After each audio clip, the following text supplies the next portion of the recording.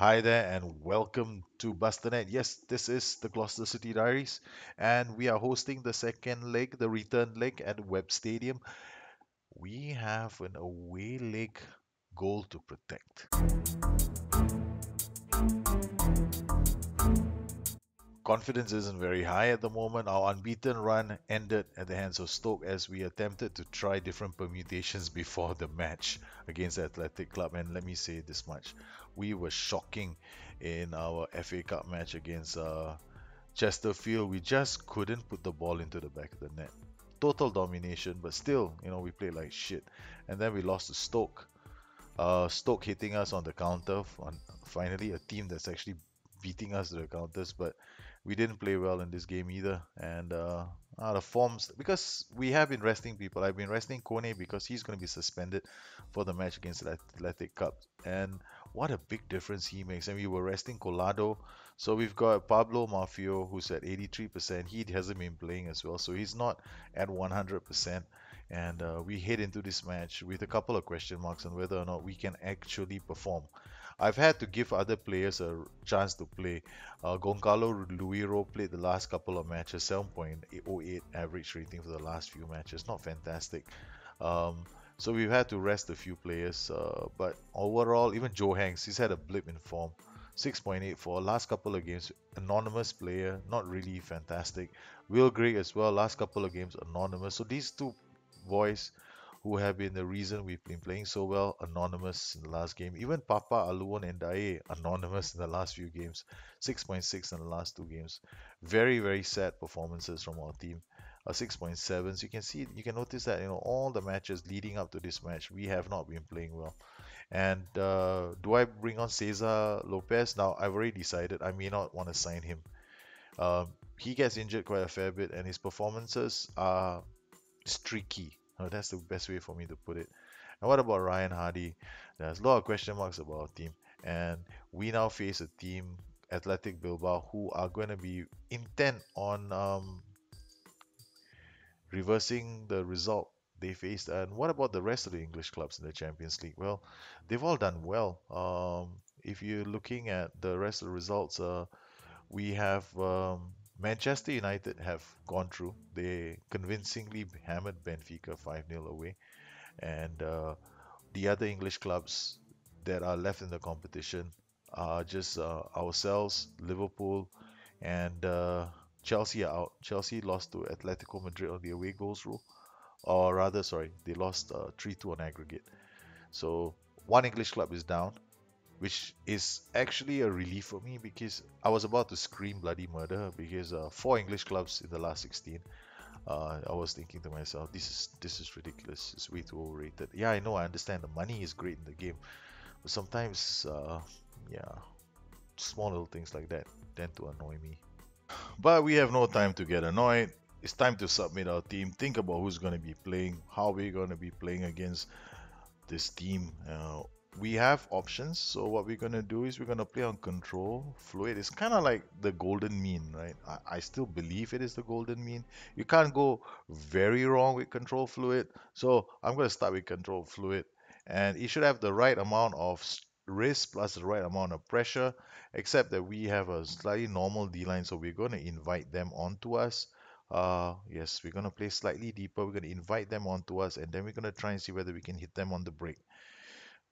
This is going to be an interesting match. Playing a bit cagey at the start, but I want to see how they go. I'm not going to play defensive very fluid because then it's too deep against that 4-2-3-1 because it will allow both their defensive midfielders into our half. Colado slides in for a hard challenge. Now I'll be watching Colado very carefully as well. I don't want him to be picking up too many yellow cards. I think they get wiped off the slate at the quarterfinal stage, if I'm not mistaken. I'm not I can't remember the rules quite that about yellow cards very well. We'll have to check. Mamija to Greek to Colado. In fact, I'm gonna go and check now. Oops, we're gonna go and check now. Where we schedule Champions League. There must be the rules somewhere. Okay, stats overview rules. Okay, yellow cards. League 2 match rules. Discipline the following match. We also have one match. No, wait, hold on. Okay, I don't see what the yellow cards are. Uh, all right, quarterfinal. I thought yellow cards were wiped once they get to the quarterfinals. I'm not sure. So no point looking that far ahead. So we're not gonna make it all the way there, I think. But we're gonna have to keep an eye out on Colado. Okay, Craig Lewis offside 1 minute in.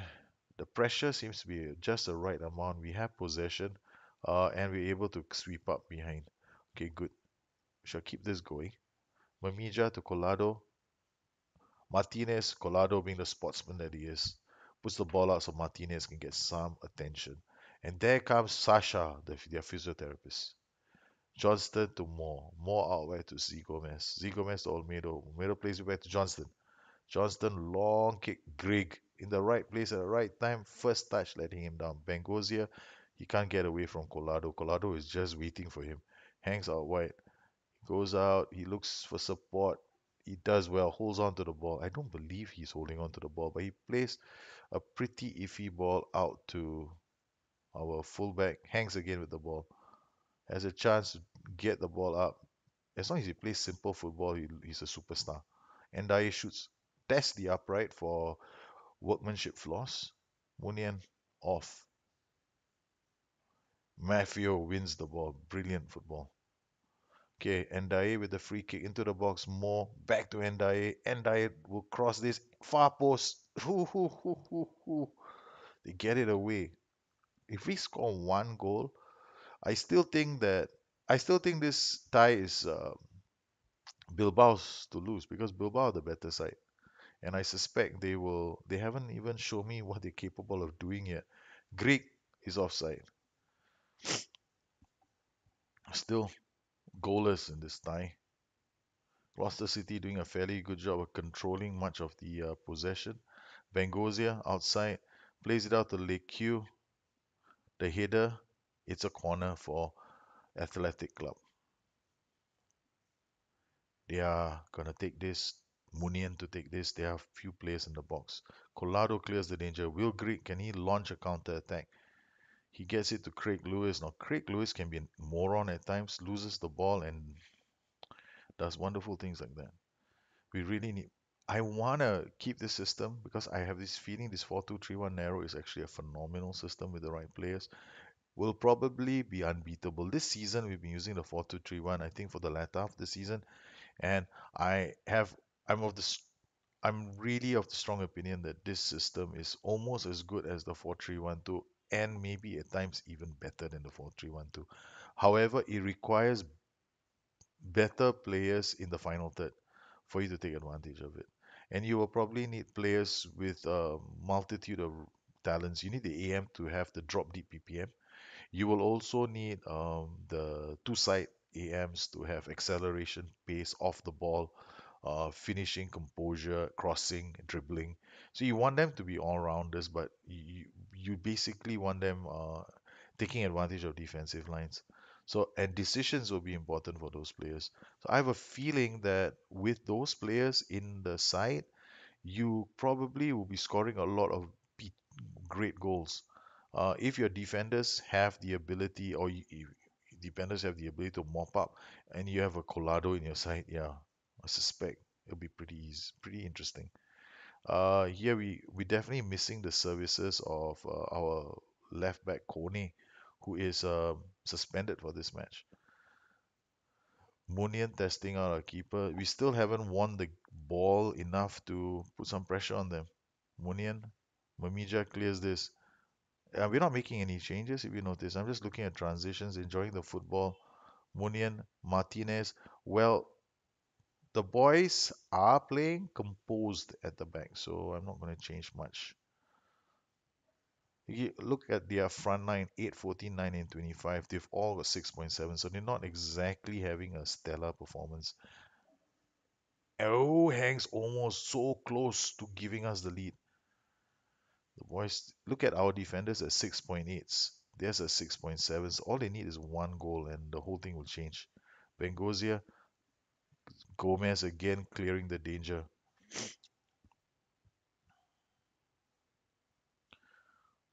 Here we go, Munian into the box. Gill. Hey, they've scored the goal they needed. Ah, okay. That's it. We have to come out and play now. Higher use of side trap. Damn it. Our defensive strategy didn't work. We did play deep. We took the risk. They finally managed to penetrate our defense with a goal in the 25th minute. So now we have to come out and play. So this tie is back. Bilbao's to lose. Hanks out to Ndaye. Now to Lewis. The ball's taken off him by Gina. Gina plays it out to Touch. That's a throw in for us in a dangerous spot. As throw ins go, well, that certainly wasn't worth a highlight. The match has swung in favor of Bilbao. Now we are looking in trouble, and our defensive strategy did not work. Leku, Kone was. See what happens when you don't have one or two players in your team. See, they're almost exclusively coming down our left, where Kone was playing such an influential part in earlier games. And now without Kone, they are having the run of the left flank, our left flank. Mafio out wide. Come on, Mafio. Get out. Cross. Give me a cross that we can use. Hanks gets a corner. If we can score a goal before halftime, this game will still be good. Come on, boys. Hanks into the box. Gomez rises more. Oh, he strikes the post. The woodwork has denied us twice in this game.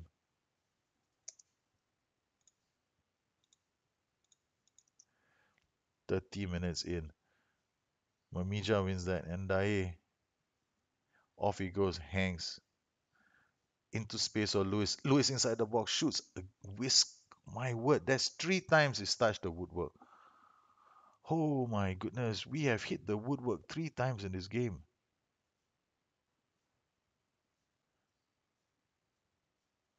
Hangs with the corner. More. Gomez rising up, and again, we can't make our chances count. We haven't had a single shot on target, but been playing well. The boys are unfortunate right now to be a goal behind.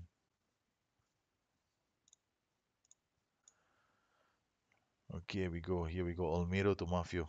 Mafio to Olmedo. Olmedo to Hanks. Hanks to Greek. Greek to Ndaye. Ndaye looks back and gets one of our players involved. It's another corner. Joe Hanks puts it into the box. Colado.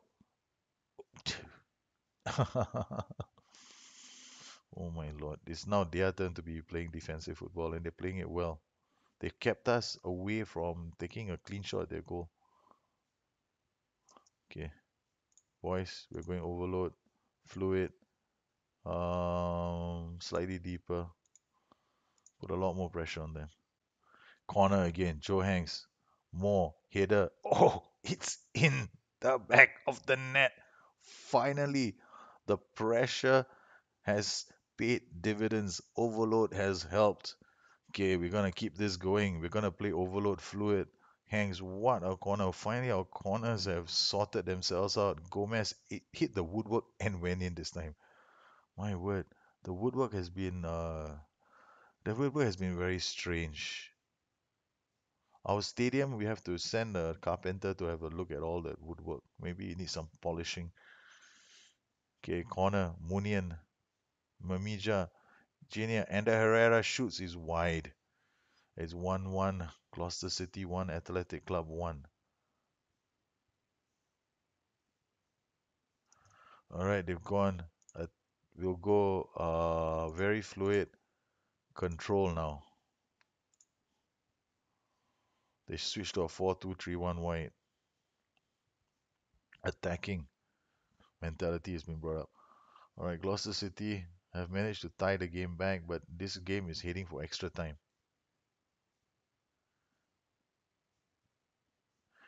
Free kick inside the box. Olmedo, Colado shoots. It's in right at the death. Abel Colado has given us, oh my lord, a goal before extra time. We were on the edge of this, our seats for extra time. Olmedo headed it back for Collado. Abel Collado hits the woodwork and puts the ball in. My word, we have been testing this woodwork the whole damn day, and finally it's 2-1. Olmedo out to Mafio. The boys are still hungry, but they don't need to be hungry anymore. We are through to the next round. Oh, that was quite the performance from the boys. It took a while, but we finally broke through. Look at the heat map. What heat map? There's no heat map. There's zero heat map. This is one of those games that has played at intensity as well. Because if you're looking at the stats, right, the match stats will show that we dominated the game. We had three clear-cut chances. We hit the woodwork three times. We were able to pass the ball very well through all three phases. It's surprising when you look at it. We have a double DM, right? So you think that there'd be a bit of isolation. Nah, nah, nah. 76%. Look at that.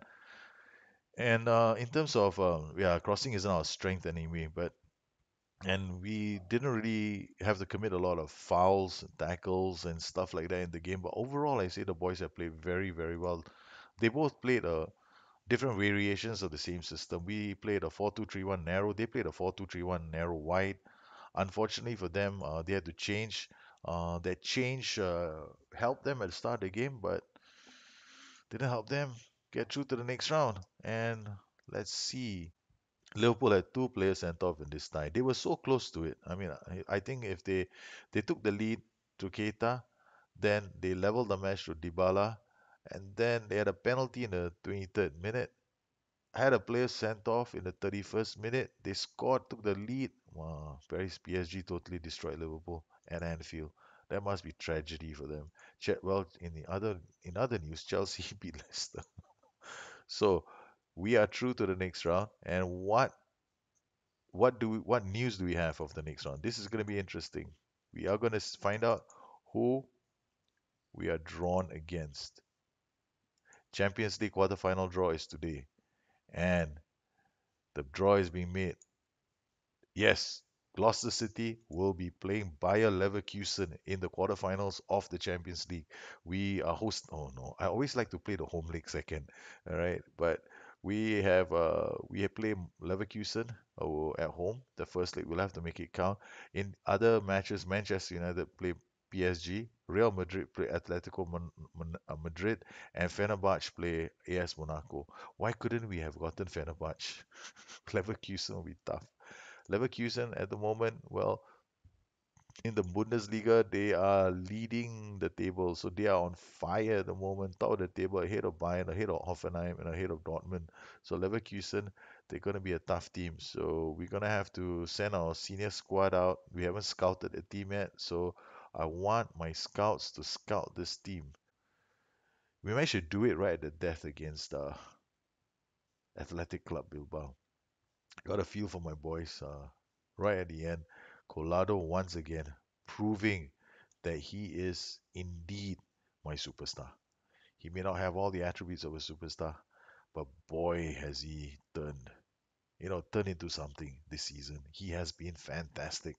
Abel Colado has carried us through to the next round. And it was a lucky old match. We had a goal from a corner, and a goal from a set piece. So it's two set pieces. Like I said before, you really need to focus on your set pieces. Leading up to this match, we were training set pieces as well. So you really want to try and get that side of your game sorted. Now, people have asked me about set pieces, so I'll cover them in this show right now. So how do I set up my set pieces? I've got a very simple philosophy when it comes to set pieces. Okay, it's got to do with counterattacks. That's it. So it's that simple. So whenever I set up any set piece, I always have a player closing down. Yes, this position is very important. The closing down guy may not actually win the ball, but what will happen during the counter, if you win the ball, if you need one player here as well who's only marking the near post. So if the ball goes up, he hits the ball back, it will come to this player, or he'll hit it in this direction, so that either it goes out for a throw, or Craig Lewis will pick it up. When Craig Lewis picks it up, he'll pass it to Will Grigg. Now, why have I got strikers here? Sometimes, generally, I want to have strikers here, and then I will put like Joe Hanks. I'm supposed to have Joe Hanks here anyway. So Joe Hanks is supposed to be here. and then we have Papa Alon and Daye. But normally, you want to have a player here who can handle the ball, has first touch, composure, dribbling, passing, and decisions. And the player that has the most is Papa Aluone and Daye in my team. So put him at the edge of the area. Now, I know the edge of the area doesn't get a lot of action, right? He doesn't close down, he doesn't do anything, but the edge of the area will lead counter attacks. So you will have one player closing down here. The ball goes to the guy at the edge of the area. The edge of the area guy plays it out to the guy wide. And this guy up wide, he has to have pace, acceleration. He has to have the whole package. So either you put uh you you put him here or you put him here. This chap will usually get up on the end of goals. So what will happen is the ball will come here. This guy will clear. He'll play it to this guy. This guy will start running forward. Then this guy, he's going to be running but not as far. He will play the ball into space. This guy is going to come into the box, and this guy is going to come into the box, and then this guy at the back here, he will come into the box. Sometimes you might even see four of them inside the box. I've seen it many times when my counter attacks, I've got all three of them waiting to score a goal. So this is an important way to set up the defend routine. It's my defend routine. I've been using it for a while, and it's the best defend routine I think you can get in the game. The key here is this player near post. You want somebody marking the near post. You also want a decent player at far post as well. So I usually have Abel Calado or one of my other players who's got good anticipation at the far post, and then you want your main headers here, main jumpers in this area. So I've got three here, all set up nicely. Abel Calado does not have. Karim Imaja is here now, so this is a bit of a mistake. I think I've been messing with this, but generally I will put somebody here who has heading and who can, yeah, so an anticipation will be here, heading will be here. So I'll put a guy with anticipation here. I'll put a guy with heading here. And then his jumping reach is only about 12 or 11, but his heading is 17. He's actually pretty good in the, he's pretty good in the air. Some of my players are pretty good in the air. Usually, oh, that's the reason why it's messed up. Kone is not playing. So usually it's Kone. That's why it's here. Sorry, I'm going to put it back. Kone is my player here because he has decent heading. So he normally hits the right way. So he always hits, when he wins the ball, he hits it into somebody's face. So that's the reason why it was here. Coney, yes, I forgot all about that. I don't want to mess with this. I don't want to change my formula because my formula, I worked on this for a long time. What you have to do is very simple. Once again, make sure you have a player here. This guy has to have passing. He has to be able to pass. He has to have some anticipation. Okay, so he goes up here, and then you have a good header here. He will hit the ball, clear the header at near post. If you're lucky, it comes to him. Then it comes here. Then this guy will pass it to the AMCL or he'll pass it to the striker. Once they are off, they'll come in late into the box. So generally, I have the guy who's finishing is here or here. This guy must have first touch, composure, dribbling, crossing in the works. He has to be able to hold up the ball because he's going to make a beeline for goal with the ball. And then you will normally see him cutting back and trying to cross for this. There'll be about three boys attacking the box. So that's the corner routine. What about attacking the corner routine? Now, my attacking corner routines are very, very simple. They work on one principle, all right, possession. So what do I do? I always have one player attacking the ball from deep. It will be a striker. It will be a finisher. It will be somebody who can hold the ball or somebody with long shots. Okay, this guy is gonna smash the ball when he gets the chance. Now, the important players are these two. I don't choose the best corner kick taker to take corners. I actually take the person, I take any Tom, Dick, and Harry who can pass the ball. So they just pass the ball to him. All right. Generally, you want both of them to be decent at crossing. Okay. But this guy is usually Joe Hanks, right? Or Robert. In this case, is Roberto Olmedo because Joe Hanks isn't playing. So Joe Hanks will. Or another player who's got crossing or good at corner taking will take corners from this position and drop them into the box. So I always offer short option. Why do I offer short option? The whole goal here is to keep possession of the ball. And when it gets cleared, which it normally sometimes even gets cleared, it gets cleared here. This guy will charge into the box. We have late comers inside the box who can attack the box. So generally, what you want is you want to have a decent guy who can cross the ball for both these positions. You want them both taking it short. You want the option to be short. You want, this is important, you want somebody attacking the ball from deep. You want somebody attacking the far post, and you want somebody attacking the near post. So you got these two guys attacking the post, and then usually I have somebody, challenging the keeper, making life miserable for the keeper. Other than that, everybody else is just default. The more important thing is your players standing behind. You can even take one of these players and drop them behind here if you are worried in some matches. If you want to protect a lead and you want to keep players back for corner routines, take this guy, drop him back here. But don't touch 1, 2, 3, 4, 5, 6, 7. Minimum you need is 7. These two are extras. Go forward. They can always be taken off. So if you want to protect a lead, just take him out. You can even get him to lurk outside the area. It makes life even more miserable for them. This is worse. This is another option. I use it sometimes. Do it, and you keep possession of the ball. You never will lose the ball, and you will create good goal scoring opportunities. What about free kick routines? Now, free kick routines, well, defending is defending. Put a guy up here who can run away with the ball. That's it. That's all you can do for free kick routines. Defend and attack. Sometimes I am a bit itchy, I put 2. But rarely have I done that. What's more important for me is the attack free kick routines. I find that attack free kick routines, I tend to concede goals. Okay, I have seen many games where I concede goals from attack free kick routines. So what I do is I change the default attack free kick routines and I put 3 at the back and 2 stay back if needed. Yes, I'm a big coward when it comes to taking attacking free kicks. But, I don't really care. If I have a really good jumper, he will jump. Other than that, if it doesn't happen, it doesn't happen. So I don't really care about attack free kick routines because I find that I concede more goals off breaks from these. So I changed mine to be like this so that I can actually, I don't want to concede goals from an attacking free kick routine. It's such a pain in the ass. It's like a counter attack you're giving to the AI, and I don't want to give it any options for counter attacks. And this works very well. And I don't even bother with this. It's mixed. Don't change any. I never change anything. What about throw-ins? Throw-ins, well, I wouldn't mess with throw-ins because they are okay at the moment. We are already scoring so many goals from throw-ins, so just leave it the way it is. The thing I don't like about the set piece routines or throw-ins is there is no defend throw-in corner routine, which I completely dislike. Okay, because I find that we concede a lot of goals from defending throw-ins, and I would like a option to do complete man-to-man marking at the back. Yes, for throw-ins, I rather have man-to-man marking instead of doing zonal, and I find that we don't have that option right now. So I may want to put that into the features list for SI. Well, I hope you enjoyed this edition of the Gloucester City Diaries. Yes, we are through to the next round of the Champions League. Our league form has taken a bit of a hit. We're still in there with a shout for Champions League spots, but once again, United is bombing away with the title. 10 points clear from second place, Liverpool, and 12 points away from us.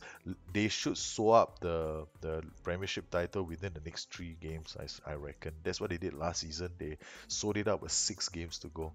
Well, if you have any questions, you know where to find me. You can always look me up on Twitter at BusterNet or addicted2fm.com, my website. Once again, I'd like to thank all my patrons for the continued support of this channel. Thank you very much for your support. I really appreciate it. This channel definitely loves you very much because you keep us going. So all of you, take care. Have a good one. I'll catch up with you very soon. Bye-bye.